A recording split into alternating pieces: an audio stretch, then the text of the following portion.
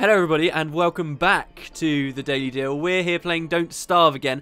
We kind of had a choice of which game to return to. I was quite tempted to go to Scarlet Blade. Oh gosh. It would have been good, but the thing is, I think the main thing a lot of people wanted to see were the mechs on that. And frankly, that was a lot of grinding to get there. So yeah, we're going to do Don't Starve instead, because this is a game, since we filmed that video, I kind of put it to the side, and then a friend of mine was like, hey, I got this game, and then he kept talking to me about it, and I've ended up playing this for a long time. I think my total hours on Steam now are like 15 hours. I've been having a lot of fun on it. That's pretty good. Yeah, man, it's pretty good. So I'm going to show you guys my save file and kind of what's going on. And just before we jump in, though, I'll show you guys that we've got different characters. So last time we only really had the first character, who's the gentleman scientist Wilson, whose only ability is that he grows a beard, which is helpful in the game. But there's also all these other characters too. Hold on, what? The beard is useful? Yeah, because as winter comes, if you've got a really long beard, you can, like, it'll help keep you warm, which is cool. And also you can shave it off and craft something to like make a meat effigy, like a meat version of you, which can save you from death. Wow. So yeah, a decoy. Okay. Yeah, well, I don't actually know how it works, because like I played him my first time and I've not gone back to him. Secondly, the second character you unlock is the fire starter, and she won't take any damage from fires, and then if you're caught alone in the dark, she'll start a quick fire at her feet that can keep you in the light for a short period of time, which is quite cool. Then you have Wolfgang. This guy is a badass. This is who I've played pretty much all of my games on. He's amazing. The strongman. He's just so OP. Okay, listen to this. He has higher health. He has a bigger stomach, which means like it takes him longer to get hungry. He won't starve. Yeah, he like takes longer to starve, which is the whole premise of the game. Well, the name of the game at least. Right. And he hits hard. He hits harder as well. Like, wow. It's very, very good. He's very good. After you've played with him, though, you can unlock the bereaved Wendy. Wow. She's got a really weird ability, right? Where at night a ghost sometimes spawns, and that's of her sister. Yeah, and it will fight things for you, which is interesting. But after I'd played as him, and I was like, oh, I'm never getting hungry anymore. I played as her, and then I was getting hungry again, and I was like, oh no, this sucks. So I've kind of just empty socket look, just that empty look. Yeah, like just no pupils in her eyes. Then you have the robot, who is the soulless automaton. We don't have to go through all this stuff, but basically he can eat spoiling food. And then there's the librarian, who I've not played, but she gets a bonus tech level, which I think might mean that you can like craft new stuff. She's the last character you unlock in typical survival mode, and then there's 2 more that you can unlock in adventure mode, I believe. But I've got no idea how to do that because I've still not played adventure mode, because there's just so much to this game, man. There's so much. It seems like Courage the Cowardly Dog needs to be a character in this game. It has like the same art style. Yeah, dude. And there's like roads to nowhere and stuff in this and everything. It fits so perfectly. So anyway, we're going to go into my current survival character. I made hit this guy just for this video, mainly because I've never really made it that far in the game, I've got to be honest. But yeah, we are currently on day 14. Look at that mustache. Yes. How manly is that? Yes.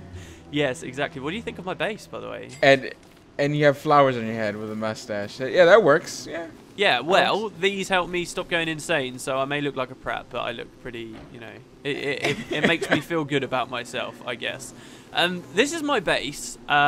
Basically, I think bees are amazing in this game. So here you can see I've got a bunch of bee boxes with loads of flowers around them. And the idea here is that up until winter comes, I need to stockpile lots of food. Because when winter arrives, like, you get cold very quickly, so you can't go far away from fires and things, and it just generally gets really hostile and dangerous. So you kind of want to start stockpiling food. And don't worry if I'm stood about, guys. When I know I should be doing stuff, I've kind of given myself about a day's leeway to explain stuff at first.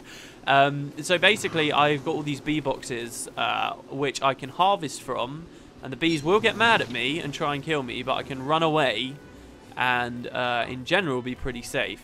And as you can see there, I got 3 honey.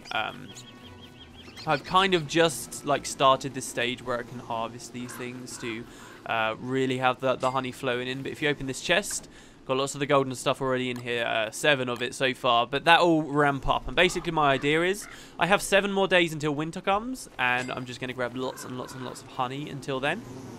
And I'll show you where I... Oh, so what does the honey do? Well, the honey you just eat, so it's going to be sitting about in my chest. The reason why honey's really nice is because it doesn't spoil for a really long time. So, like, you can't just explore the world and just grab berries and berries and berries and berries and berries and fill your inventory with berries and then just be done with it, because berries spoil quite quickly. And there's like a lot of mechanics that hide in the background on this game. Like, when you're in summer, food spoils quicker, which is, you know, that's intuitive. That's what happens in real life, and that's what's happening here too. And berries in particular are a food that kind of restore a lot of your health, but also they spoil quickly. So you can't do that kind of thing. But honey lasts a long time. And I found all of these beehives, which if you've been playing the game, you'll know this is like a lot of beehives. Jeez. Yeah. So I just kind of ran around here grabbing bees and then grabbing butterflies, and because basically you need What's up with all the flowers? I've never seen all these flowers before. Yeah, well, there's flowers everywhere. Yeah, the bee fields, basically the bees kind of protect butterflies, and then the butterflies make like flowers essentially in this game. So if you catch loads of butterflies with bug catching nets and then place them next to your own bee boxes, you can build up all of these flowers, and then with the flowers you can then run off and make lots of honey much quicker. So kind of all 14 days has just been me preparing those beehives to get honey rolling in for winter. But I'm not fully ready to... Oh my god, what is going on over here? Wow, I've actually never seen this. What the heck is that? What is that? Is that a jar head? He has a jar as a head? I actually have no idea what... Or is that a light bulb? That's a light bulb. Dude, what the hell is this? You go up to it and say hi. Oh! Did he just throw a bee at me? Did he just throw a bee at me? Oh, he's hopping. He's hopping. He wants some. I could try and fight wow. him. So he has I've little just unequipped whiskers. my backpack. I've equipped my log suit and a spear. Well, I can see how it goes. I don't want to die. No, because I've spent hours and hours and hours making this file to show you guys stuff. If I die in the first couple of seconds, not only will I be upset I've lost all of my beehives, but also we're not going to have a video on our hands. So we'll leave it for now. But what the hell What is that on the floor? Oh, wow. It's a horse. Dude, this is Can crazy. you ride it? You can ride it, dude. You can totally ride it. I can't. The option is to attack. The option is to attack. Nah, it's fine. Maybe I can kill this thing. Ooh, how much did he hit me for? No, run away. Run away. He hit you for a lot. Did he? Okay. All right, I'll leave it. Yeah, your heart is broken. It's it was already up. quite low, though. Like, there's a big thing about the game that kind of took me by surprise, and that's that you're not always at max health. Like, I don't know, just so many games you kind of expect to be at max health, and as it gets low, then, like, this is kind of critical danger right now, you'd expect. But actually, it's kind of not in Don't Starve. It's a very long-term mechanic in this game, your health. Like, that will really slowly go back up as I eat food, as the days roll by. Like, berry, and different foods have got different values. Some restore lots of your health, while others restore lots of your hunger, and, you know, you can get middle grounds and stuff. Like carrots in the game. If you cook carrots, I've realised carrots give you lots of health and not so much hunger, but berries give you loads of hunger and barely any health. So, oh, speak of the devil, you got a carrot here. So, you know, there's stuff like that, but, you know, I generally am not too worried about my health being at about 56. When winter comes, You're mentioning winter, though. If you're mentioning... That means Santa comes? There is a Santa kind of character in the game. You gotta be kidding me. No, but he's not like regular Santa. Like, there's this weird thing. I don't know whether it's like a French thing or a German thing. But there's like a character. Were you just laughing like Santa? Did you just ho ho ho? Did you just ho ho ho? Does he say that and roll down like next to your house? That'll be just weird. Does he leave you presents? No. Imagine this game, he won't be leaving you presents or the presents you want. Presents of the evil kind. No, he makes you... I'm just kind of wandering around. I do have a goal here, but I'm just kind of pissing about at the moment. No, he's not from like our folklore or whatever. He's from like German or French or something folklore, where basically he's not Santa Claus, but he's this other thing, like this crumple, I think he's called. And like where Santa gives you nice presents at Christmas, this guy's supposed to give you bad presents. And like he carries children off in sacks at Christmas. Like, I shit you not. I think I've heard of that. I think I've heard of that before. Yeah, right? And that's the character that's in this. You can like get him to spawn if you kill loads of butterflies or kill loads of pigs. Like basically do naughty actions. So he comes to get you because you're a naughty boy. Basically, yes. But then in like a bizarre twist of events, it's kind of you want him to come so that you can kill him to farm him for stuff. Can I just be sure I can make a fire? Yes, I can. So he's kind of an interesting thing. I've not really played with too much because I don't really run around killing butterflies and things. I only know about it because I was like reading the wiki.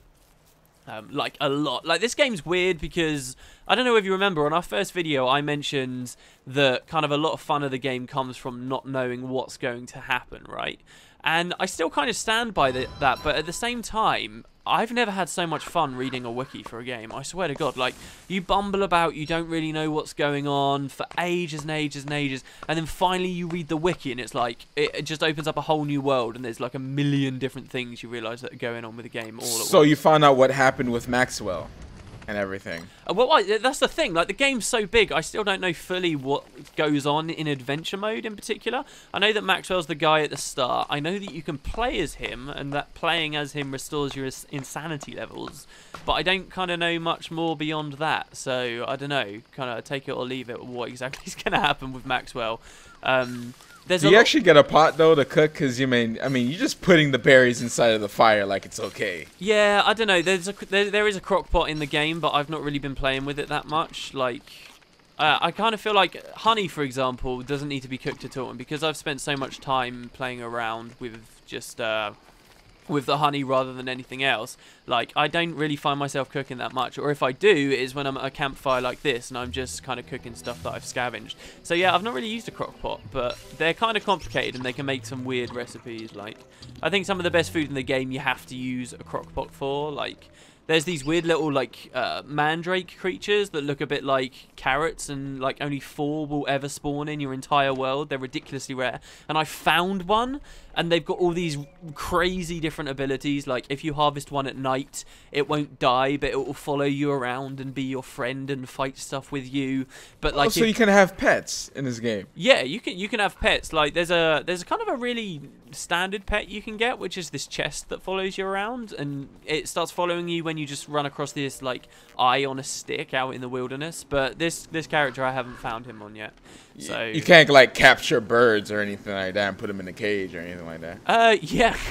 Yes, you can actually. Yeah, there's it's a bit like the crock pot. There's this thing where you can like, grab a bird and look at all these bees. Seriously. Oh my god. Oh my god. Okay, I need to stop. I need to stop and explain to people what I'm doing. Okay, so basically, I just explored this whole area here. Okay. Aren't you gonna die? Aren't you gonna die? No. The game pauses while you're in the map. Okay. Yeah. No, it's cool. The game pauses. The game also pauses when you hit escape too. So these are nice ways to, like, what I quite like to do as a bit of a cheat is if I've just got home and I feel really strapped for time, you can pause it and you can see what all your items are and know what you want to put into chests and where stuff is. Like, if it's the middle of the night and you desperately need, like, a weapon or something, or if you're about to die, for example, there's an item in the game called an amulet, which I once dug out of a grave, and that will save your life. So, like, just before I died, you can hit escape and then just find it and equip it and stuff. So you can kind of cheat by doing that. But anyway, look. We just explored over here. Because winter's coming, I'm set for food, as I've explained, with these beehives. And actually, since we're so close to home, I can show you it again. Because they'll probably be full up again. But we need some stuff to keep ourselves warm. Another risk at winter is there's this walrus camp here, and that's going to be a problem. Because when winter comes, like, enemies will spawn out of that, and they're really close to my home. And I don't know whether I'm going to die when that happens, because that's how I died on a previous character, but we'll see. So, yeah, look at this honey. These were all empty before. So I can grab these, and they didn't actually manage to hit me. You can, like, equip... Well, you are a bear of a man. Oh, wow, that hat thing. Yeah, you can equip a beekeeper's hat, and you can equip, like, a log suit, and basically by doing that, bees don't do any damage to you at all. I think they might do a tiny bit, but, like, I am a master beekeeper, dude. I am so good at this. Like, and you can just reap so much honey. Was that a bear or a pig? Back off. This guy over here, this was a pig. Back off. Oh, he didn't kill my friend, did he? Okay, so another thing as well, when you're digging these trees, I had all this cool stuff to show you guys, right? Because when you dig trees, when you cut down trees, you've got like a 1% chance that the tree will come to life and be very mad at you because you're, like, hacking into it. And that happened to me on a tree that was right here, like where this stinger is. Like, I was deforesting this whole area, and then a tree came to life and like chased me out of my own home for ages. And then I realized on the wiki that they're like neutral to you after a while, and he kept fighting that pig over there and kept giving me lots of food. So like, this was the perfect place to just live. Like, I could stockpile honey. Your health. Your health. Oh yeah, shit. Okay, wow, you're right. Your health is very low. Oh, this is what happens to me. Oh my god. Okay, I've got so much to explain. I have a problem, Matt. I really do. I've just got like all this I want to tell you. I'm like, your health is. You're about to die. And did they break your armor? Is that what happened? Yeah, they broke my beekeeping hat because I'd been using it for a long time. Basically, I caught all of these bees with that one hat, so it was only a matter of time before it ran out. I do have like an opulent pickaxe here too, though, by the way, which was something else we never played with, which is like... so you do get better tools then? Yeah, it only goes up to gold. Like, you can craft it if you wish. It's really worth it, though, because these have so much more durability than anything else that I found. Like, they're incredible. They really are. So look, we have food for winter, but we need to keep warm at winter. So this video, I was hoping to explain mechanics to you guys while off on a bit of an adventure trying to find what are called beefalo. And beefalo are these like giant creatures that live on a certain type of biome, and you can sneak up to them in the middle of the night and shave them. Like, they're really hard to kill, like really hard. So you can't kill them for their fur. But you can. Whoa! What? You sneak up to Yeah. them at night and you shave them? Yeah, and it's terrifying because the only way you can move around, and I'm talking about the dead of night, not sunset, the dead of night. And it's terrifying because the only way that you can do that is by like carrying a torch in your hand that's slowly ticking down and expiring. So you've got to like make a base camp somewhere safe, sneak up to them, shave them, and they'll wake up when you do it and they'll start attacking you in the dead of night. And then you've got to grab the fur and run before your torch runs out. It's the most terrifying thing in the world, but you kind of got to do it if you want to be able to keep warm in the winter. There are other ways though. There's like a heat rock that you can grab and other various things. I've just found something. A dapper vest. What the hell is this? Oh, it's so there's. So what about the spiders that you're right next to? Like, do they get bigger too?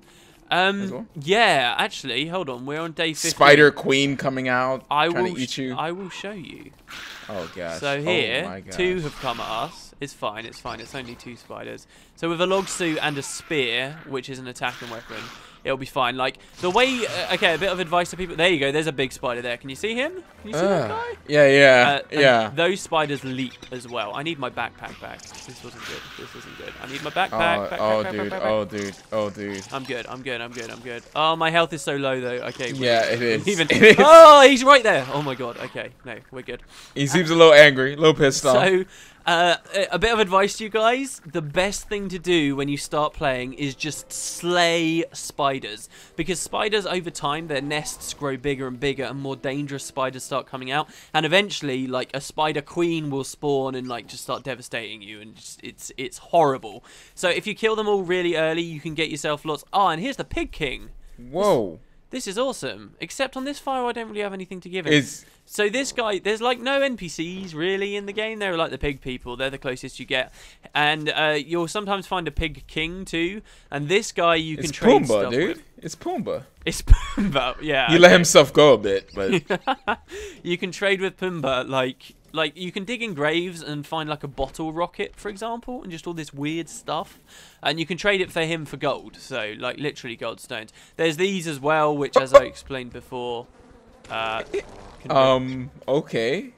Is that an altar? Do you have to sacrifice something on there or something? Yeah, no. If you activate this is another way to resurrect yourself. But if you die and resurrect it, it'll like you'll come out insane. That's what I was talking about again last episode. So yeah, you can see that for sure. But sorry, go on. Yeah. All right. Other than that, like, what shouldn't you do in the beginning of the game? Like, is there like tips? Like, if I were to start, what shouldn't I do in the beginning of the game? It depends. First of all, you need to know exactly what you want to go for. and then you just need to work on that goal like straight away. Like for example with me, for my first like 4 characters or so, I was really kind of dumb because I was just running around harvesting flowers in fields all the time, and your sanity starts off full. It's kind of funny because like Maxwell's like, hey pal, you don't look so good, and then when you've been playing the game long enough, kind of you look at your health bars and stuff and they're all at max at the start, and you're like, no, I think I'm looking pretty damn good. But yeah, like I would just waste so much time harvesting flowers, and A, it was a waste of time, and B, I'm not sure flowers kind of respawn either unless you're like using butterflies, and that's really dangerous because if you've got a camp in an area where there's no flowers at all, and then you like go insane for whatever reason later on, like way later in the game, then you're gonna have to go really far away to find flowers, and that got me killed in the winter once because it was just like freezing cold tundra, and just I got owned basically. Because it was a matter of stay at home and go insane, or go miles and miles and miles away looking desperately for flowers in a blizzard, which is like such a ridiculous idea, but you know, that's how it goes. So I got a Stale Garland there. So other than this world, is there like more worlds? Like I remember Maxwell's world. Oh like, yeah. So up in the top right, again, oh man, we can go back to all these old things. This is so good. So up in the top right, if you hover over it, it says World 1. I've not done this yet, but this is another little thing I figured out on the wiki. Yeah, like you can find these weird items in the game. Like you can find this ring, you can find like a box, you can find these gears, just all kinds of odd stuff, right? And if you find 4 of those items, you can combine them together in like this special way and create a portal to another world. And I have no idea what that means. Like, I really have no idea. But I'm guessing that's kind of what your goal is after winter's come and gone, maybe. And then you're going to progress to, like, World 2. And then you'll be, like, day 1 in World 2. And maybe it will strip you of all your items, but there'll be new enemies or something there. But this type of game makes me think. It's just like, okay, this is an indie developer making this game, and it's $10. When I used to spend, like, $60 on a game. Yeah. Yeah, you know, like, and then I could get so much fill from just this game, like Dude, especially stuff like Minecraft. It's like, oh wow, I could get so much fill yeah, just from $10. It's crazy because like so much time goes by. Like we're 16 days in. This is at least 2 hours at the bare minimum of play, and I feel like I'm only just starting this character. I've only just kind of got my farm up and running. I'm only just getting into the meat, and you can customize the experience with world map, like the world editor and stuff. What type of farms? Well, the bee farm is what I'm calling it at the moment. Like with my bee farm, with the wall around it and all the bee boxes. But you can make other farms and stuff too. There's all these different ways that you can try and survive. Like, you can try and craft a fishing rod and then go fishing in, like, the marshland swamps. Or, I mean, this kind of whole hunter-gatherer thing, which you see me doing right now, isn't so good all the time. But, you know, especially in winter, like, because you're always going to need fires and stuff. But, you know, this kind of stuff is viable. Like... But yeah, I mean, we're so far in, like, on 16 days in terms of hours, and there's still so much left. Like, I haven't even began to see adventure mode, and they keep updating it with so many things as well, like weird little updates they do. Like, there's this thing you can do, okay, for a lot of the magic items and stuff in the game.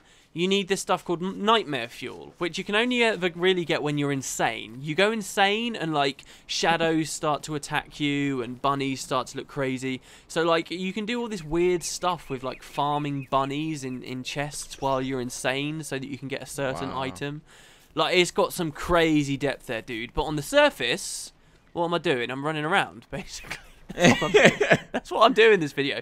For the record, beefalo can appear in this kind of biome, this kind of savannah type looking area, so I'm gonna go back and see whether we can. So they added death for you going insane as well. So they added some mechanics for that. That's pretty cool. Yeah, I gotta say. Yeah, like there's so much you're contending with. It's like, and you get used to the fact that you're always safe with fire. Like you've got a fire and it's fine. But when you start going insane, these kind of shadowy claws start grasping out at you in the dead of night, and they'll actually start putting out your fire. So you've got to start like walking over them to, and it's terrifying. It really is. And there's these hounds as well that attack you every few days, and eventually like they start setting stuff on fire. And if you're not prepared, or you're low like I was earlier, then that can just spell the end of you, and you've got no way of escaping. It's a fascinating experience, it really is. But yeah. Oh gosh. I don't really know where we should end the video. I wanted to find some beefalo and show you me shaving them. This has just been me ranting the whole time. For about 20 minutes. This is crazy. It's a great game though. Seriously, guys, we're returning to this because this is like really captured me. This is so much fun. I cannot recommend this enough. Seriously, it's a great game. Whoa, what's that? This is a ring thing. So look, ring thing. Yes. This is one of the things we need eventually to scavenge from the wilderness to be able to escape and go to World 2. And he says, I will bend into perfect circle. He's pretty stupid. So yeah, there's other stuff too, like how the flavor text changes depending on like what character you are, and there's like all these kind of underlying theories that fans have got about how this is taking place on purgatory, because like you can find gravestones out in the world, and like if you examine them every now and then your character will be like, hey, that grave's got my name on it. And it's like dun dun dun, and like there's all these hints that it's dropping that you could be in purgatory, and like this girl with like her sister that dies and becomes a ghost and stuff. That would make sense. And Maxwell's the devil, right? Something like that. I don't know. Does the devil ever visit purgatory? I don't know. I actually read Dante's Inferno when I was in college, but I've just forgotten so much. I was so cultured at one point in my life, and now I've just like forgotten any kind of academic stuff. Anyway, I don't know. Should we end it there? Is there anything? Yeah. We're getting a little long. Okay. Wow. Okay. Well, thanks very much for watching, guys. This is Don't Starve, and we'll see you next time. Later. There'll be a link in the description. Seriously, I forgot last time, but there will be a link in the description if you want to check this game out. Lots of fun. You made me want to dive deeper into this as well. Oh, because you can go deep. You really can go deep. Well, how deep?